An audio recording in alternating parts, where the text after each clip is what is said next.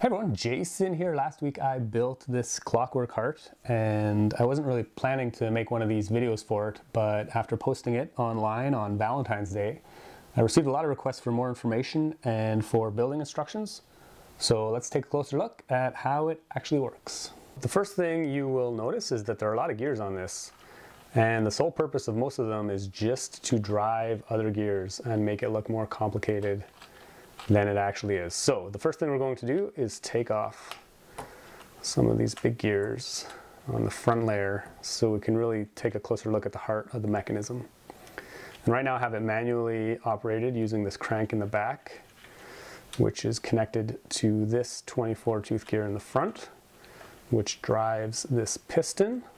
And all the piston is a 4 stud long Technic axle with a stopper on the end, which catches the teeth of this 24 tooth gear with every stroke and pushes it 2 notches. And that is all there is to it. This gear is just connected to all these other gears in order to rotate them. It would actually be really interesting to expand this by splitting this gear train in 2 and having the piston catch a gear on one of them in the forward stroke and then catch a gear on the other one in the backstroke in order to get a dual cycle pump like in a real human heart. But I will leave that to you to play with, or I may revisit this model in the future sometime.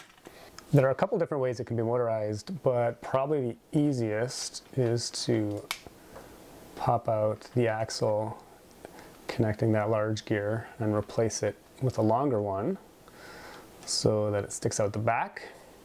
And if we put a Technic pin in the hole beside it, now we can just attach an M motor directly to the back like so. And we'll put the large gear back on.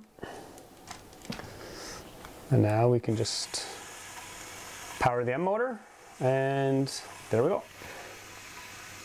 So I have put together building instructions for it. You can find those along with some notes about the construction over at jkbrickworks.com as usual. And as always, I hope you enjoyed the model and the video. Thanks for watching, keep on building, and I will see you next week. Yeah, we'll go with next week.